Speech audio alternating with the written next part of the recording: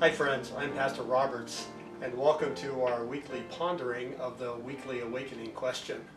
This week's question is, in what areas of life or your life do you find yourself struggling to surrender to the authority of Jesus?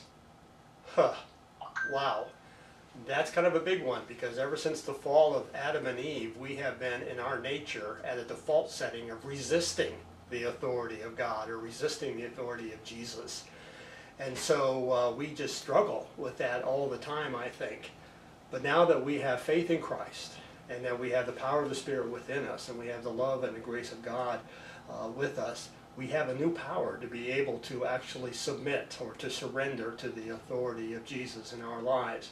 And we also know, because of Scripture, that His authority is always a loving authority. So where is it hard?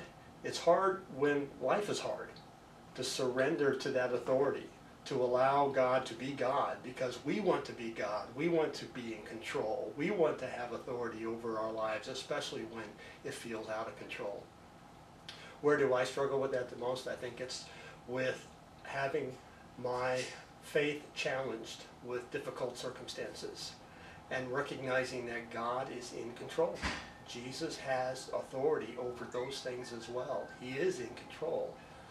And when I finally remember that, I can relax and trust in that loving authority and know that I'll be fine. I hope you can do so also. I'll be praying for you. Have a great week.